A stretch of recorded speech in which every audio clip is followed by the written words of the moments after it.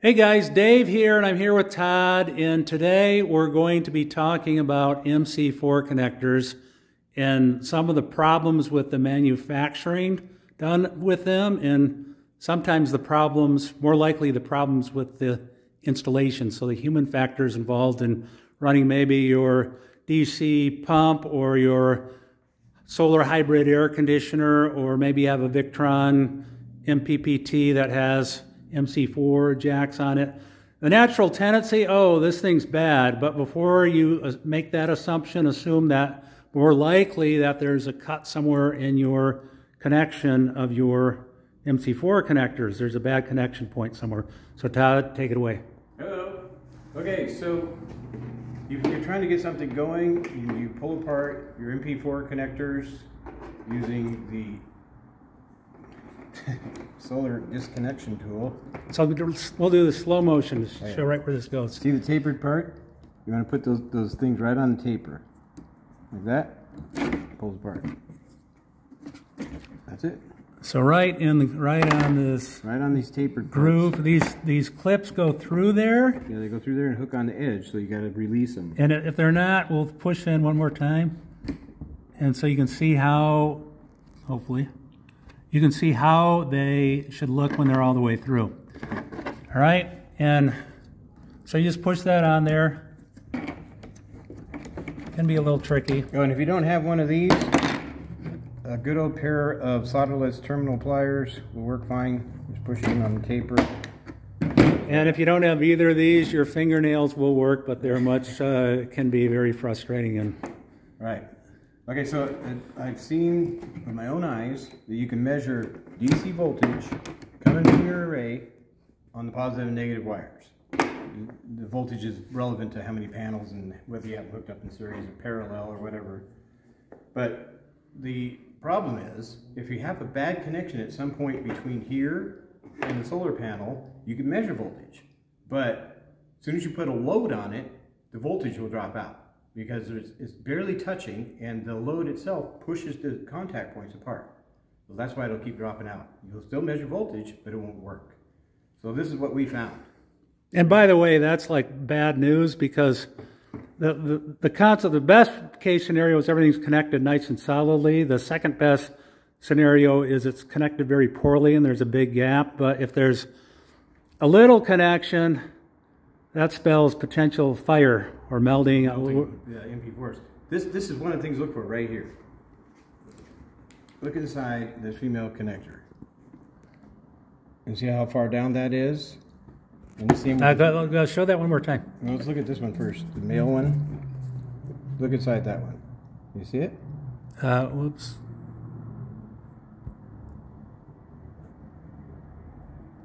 Yeah, now finally I do. Okay, so yeah, it's way down there. So it's probably half an inch down there. This is what it's supposed to look like. So that's pretty much up to the edge. Right up to the edge. Okay. And why does it do that? It does it because some of these MP4 connectors are missing a sleeve that goes in here that this hooks to. Okay. So this allows it to slide back and forth. So if you're trying to push it together to connect those, it hits the edge of it, it's just going to push that down instead of going together. So what you need is a fitting that fits on there that locks in place. Then you tighten the nut down that secures around the outside edge of the wire and keeps it from moving. Okay. Okay? So show me one with and without a sleeve. You got one? This one does not have a sleeve. All right, we'll take note, and let's put the other one. And this one has a sleeve. You see inside here? Yeah. Better without the flashlight, I think. So you can see that one on the right has a little metal sleeve, the other one doesn't, and so there's nothing for the pin to sit on, to hold it in place. So we're going to put this one on here just to show you how it snaps in place. See that? Okay, solid. So you could pull it off, right, or no? Yeah, no, it would be, you could, but it'd be difficult. But that's what this nut is for. You tighten this up, and it cinches it around the insulation and keeps it from moving. Okay. And they have actual tools with these you can use on it. If you don't have one of these, or if you have one of these that's not the right one for the round part, you can use this and just a regular pair of channel locks or pliers. It doesn't have to go, 400 foot-pounds of torque. Well, we have two of them, so let's see if we can show what potentially. Well, this normally would just go on here and tighten up, but as you can see that the layout of the cap is different from that. So that's why I say you can use a pair of channel locks or pliers. It doesn't have to be. So that the problem with these MC4 connectors is there's a lot of inconsistency. Now, MC4 stands for multi-connector 4mm, invented by Staubli, or its predecessor, appropriately called multi-connector in 1996. But the problem is that these now, they're made in China. Some are China cheap, some are good quality, some are IP67 rated, so 6 for keeping out dust, 7 for keeping out water put it under water, 30 minutes for 1 meter water, and it should stay well sealed. But you're dealing with all different, potentially you're connecting 2 different connectors, so that's why it's especially important to make sure everything connects here. So, and one more safety tip. This is always going to be your positive wire coming from your array, and it should always have the male end going towards the load. Okay, so like Dave said, whether it's a solar powered unit of some sort, this is going to be your positive, the male. This is going to be your negative, the female. Okay. And your equipment is going to be just the opposite. Your equipment is going to have the female that the positive plugs into, and just the opposite for the negative. So, and by the way, what's crazy is that this is a male, and yet this has actually inside has the female pin, right? And this is so the female pin looks like this.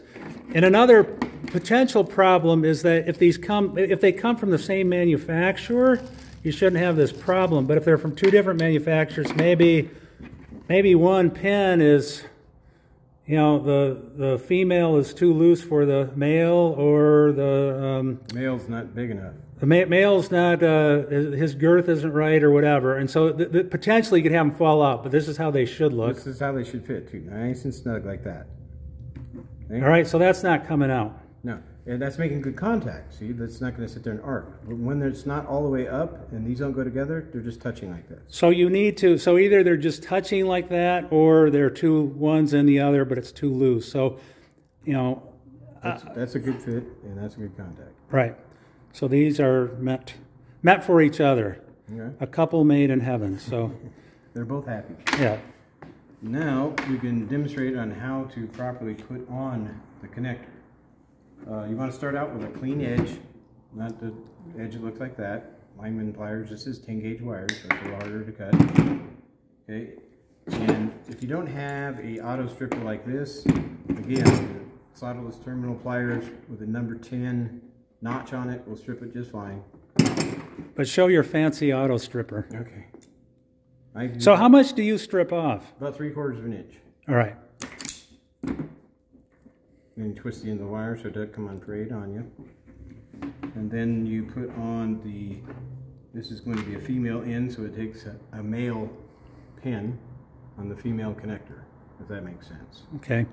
So in terms of color coding, I mean, so this is going to be the negative, right? Or no, it's going to be the positive, but okay. It's the female. Yeah, because it has a female end, because it's going to be going, the next part of the journey is to the positive. The male pin goes in the female connector. Right. Okay. And then that female connector always attaches to a male connector, which is always positive on the terminal device, right? Yeah, this will be on the unit, for example. Yeah, okay, on a solar air conditioner. Or one end of the red wire, I should say. Right. It goes female, male, female, male. All right, so this connector right here just slides on. That's why I make it about 3/4 of an inch long, so it'll hold it for you when you put it on. It goes up inside the pin. Okay. Like so. And then some of these crimpers are great. Some are difficult to use to get it started because of these straight edges on it. So I usually take a pair of pliers and just fold over the little edge like that. Then take the crimping tool. And so how does it go in the crimping tool? Just like that. So what side was, so the U part, the U of the crimp, the curved part of the crimp goes to the curved part on the bottom. It really doesn't matter. You can do it either way. That's all you got to do. It's on there. Okay. Making good contact. Now, I've heard of your double crimp technique. Is that something you want to? Well, I mean, this is something I do, but it's not recommended in any type of installation manual. But I double crimp it. I add a second crimp right above where it crimped onto the wire. So it's got 2 crimps there and there. This right. is a better, connectivity and less problems. Because there's not a lot of, you're talking about a pretty small surface for connectivity there, right. So it better be. You carry a lot of amps on those, and not having good contact will certainly cause you some problems. Right. So, this piece right here is dual purpose. It's got a rubber seal, which provides your weatherproofing for the MP4 connector. So you can kind of see can you separate those? Yeah, here, dude, take it out and take a look at it. Some of these are all one piece, but ultimately, that's just a rubber seal. Okay. And so, what do you do first? You slide this on, go like this. So now you can see the rubber seal. Up against the housing.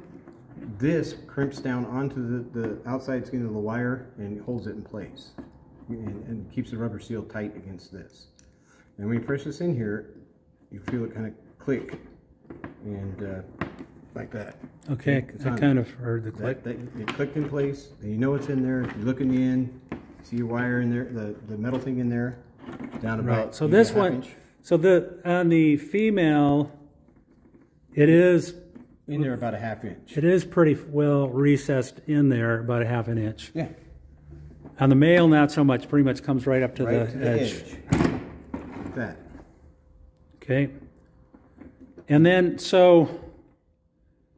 right, and so the back side of that, you can screw on the. This is as far as that goes right there. You can also look and see how far that goes by just putting your finger at the end. Right. Then looking in there and see. And make sure it's going to make contact. You got a metal thing to connect to in there. Right. And you can feel it when you push it together too. So, and then talk about tightening these on the back side. Right. You want to make sure these are tight because that, again, holds the wire from being pulled out. When you're stretching them out or hooking them to something to get pulled on, this holds it in place. And again, so this holds the wire in place, right? It gets pushed down. Purpose, what is this thing called? It's a tensioner. It gets tighter as this nut gets closer to this body. It pushes down on these tines right here on the back and creates a grip. Okay. It'll grip this wire, and you won't be able to move it once those are tight. So then no water if it's tight, and you can also use these tools. Right. To tighten that. To tighten it up, you have to take it apart to use those. If only we had a tool to take it apart. I just want to demonstrate. You could do it with your fingers if you needed to, but some of these are really, really snug.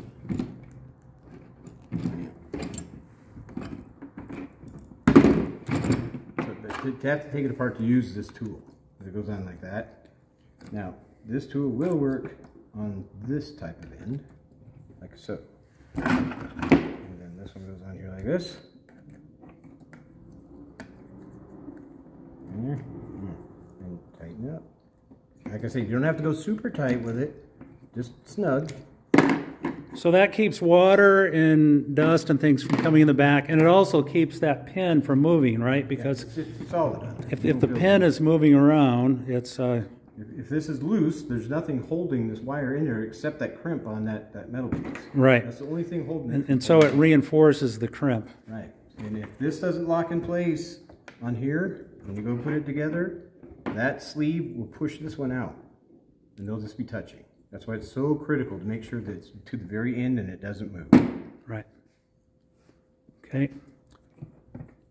Oops, let me, you hold it and I'll push my camera to focus on it. So yeah, this is how, one more time, this is, the male is almost all the way to the end. The female is recessed around, it's hard to tell, maybe half an inch, 3/8. I'd say more like a half. Yep. Okay. And any other words of wisdom on these? No, that should do it. I mean, that should probably eliminate a lot of problems, I would say. So how do you know if you made a good connection, or what's, like, you have a meter there, what would you test with it? The best way to tell is when you have a load on it, you can clamp your amp meter on one of the cables and see if you've got amperage. If you do, then you've got voltage there. Right, and if the, or else you can check the open circuit voltage, which should be, if it has no load, it should be in line with whatever the VOC rating is on the back of your panels. The back of the panel, and how many panels you have, and hooked in series or parallel or whatever, it all makes a difference. But yeah, folks, so make sure you check your connections, because that's probably the culprit.